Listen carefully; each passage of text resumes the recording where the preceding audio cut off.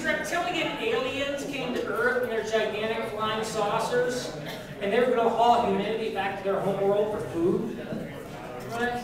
Well, they're back and they landed on Soldier Field. This glass and steel modern bowl that they plopped down on top of the classical colonnades.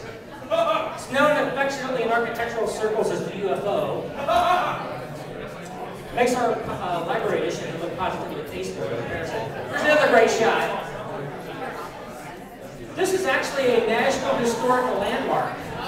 It's the highest designation of landmark given by the federal government in terms of historic properties. And after this edition, this botched edition, they stripped. I think it's a lot more fun when people are critical of other people's design. Here's a it always interests me. Sarah likes it too. She told me. Did she? Like criticism. I did. She's very critical. Such as, no canopies. I don't like how the 3 is not symmetrical to the line of. That was so out there. Here's another one that reminds me a little bit of a jail. Does anybody know what this is? It's a fire station.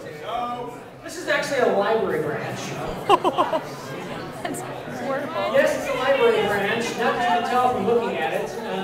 It does look like a peninsula. Sure, Andersen might like that one. This really looks like a Have you guys seen the Santiago Calatrava Chicago Spire proposal? Yes, I did. Twisting, kind of like 2,000-foot skyscraper on the lakefront Chicago. You didn't design that, did you? Helios.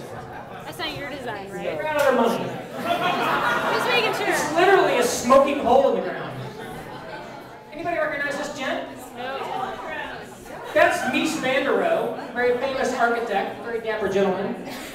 Lived in Chicago a long time, taught there, did a lot of buildings. Very famous guy. I gotta confess something though, and I hope this won't sound too prejudiced. I can't tell any of his buildings apart. Also, They all look alike to me. I mean, Any you of tell these any of these buildings buildings apart, apart, frankly? Buildings. I mean, they all look alike. Buildings. One of them's not even Chicago, not you can tell. they look like giant, big I think he VCR ran out of players. ideas circa Yeah. I like that he's up there with a beer too. Agreed. Yeah. What do you think they would say in Chicago if we had spent $23 million to put a shiny metal beam in White River State Park? Did Chicago get it because it was cool, or do we think it's cool because it's in Think Chicago? how many children that could have closed. Think about it. Dude, that totally is a monument. It kind On of the left, we have a street light in Chicago. On the right, we have a street light in Carmel. That's my case.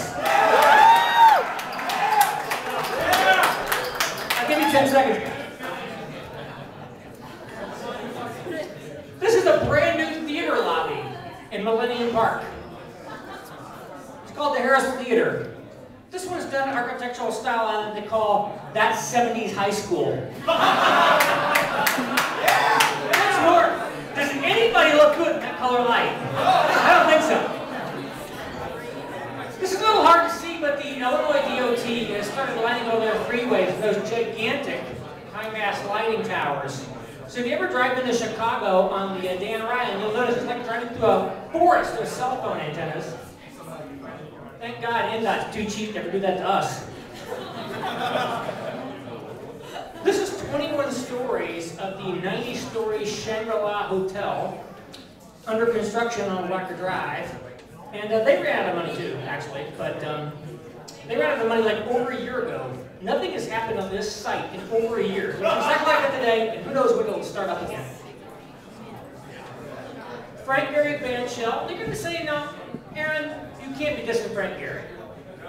No. And I can tell you, I think this is a great building. It's a great site. You're going to Chicago, check it out. Great site.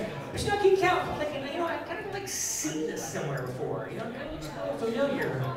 Where does this come from? And like, I think, oh, wait a minute, I've seen it lots of times before. How many times is Frank Gehry going to get away with perpetrating the same stuff off of gullible cities for millions of dollars all around the world? Yeah. I mean, come on. Chicago, you're a fashion victim. I call this my ode to blank facade. I could have done representation of nothing but the blank facades of Chicago on little white panels like this. I mean, you might have thought we were the only ones stupid enough to do stuff like this, but no, we do it in Chicago all the time, constantly. It's one of the favorites. Actually, this is one of my favorite buildings of all time.